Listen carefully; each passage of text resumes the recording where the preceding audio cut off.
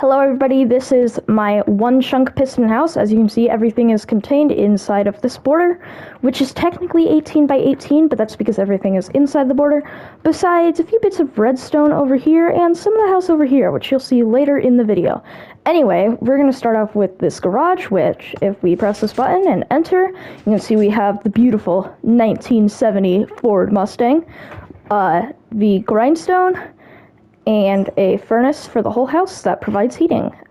Doesn't actually work, it's just a blast furnace. Anyway, if we go to walk in our door, we fall down because, as you can see here, we can't actually get to the door. So that's pretty interesting. But as we walk in, we see this barrel, and there's an observer, some carrots, an oak button, and a lever, which we will need the oak button and the lever later in the video. But I'm going to show you the first contraption in this house. Now, the first contraption in this house is activated by placing this observer here, which starts an observer clock that dispenses bone meal onto this farmland. And our carrots will instantly grow. So if you're really quick at placing and breaking, this is a great farm for you. And if I was in survival mode, it would generate tons of carrots, but I'm in creative, so it doesn't.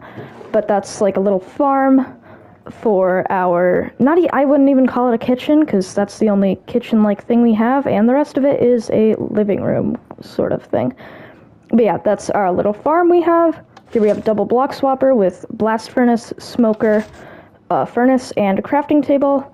The last block swapper that I had in a piston house was just crafting table and furnace. This one's a double one though, so it's even better.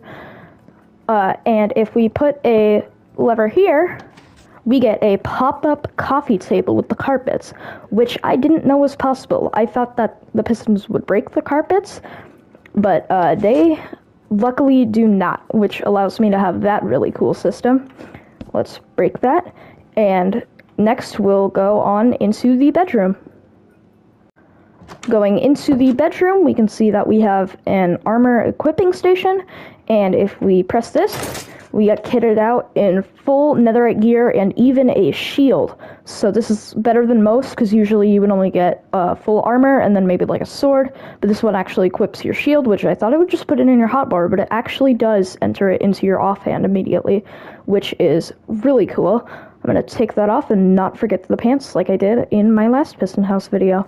Anyway, we also have an anvil replacement system where if this anvil were to break, we can press this button and a new one will be pushed into place. It also has this enchanting table over here, and that's the bedroom all completed. I'm going to show you what is out front, because that is the last thing in this video. Now, this mysterious little oak button, what does it do? Well, you might see that there's a little patch that doesn't have any actual grass on it, and if we press this, a flush piston door opens into a doomsday bunker. This is so cool, and that just uses a normal 1x2 flush piston door. But we have some chests, an enchanting table, a furnace and crafting table, and then a bunk bed.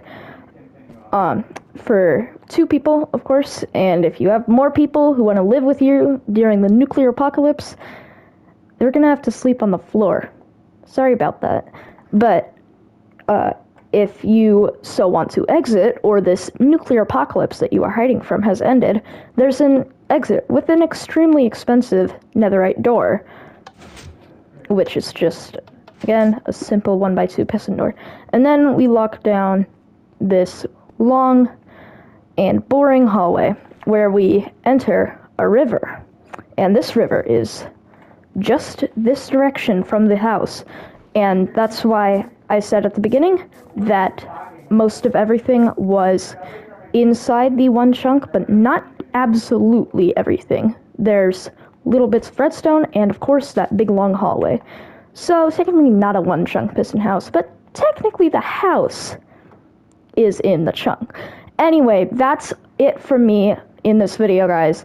Thank you all so much for watching, and I hope to see you in my next piston house video.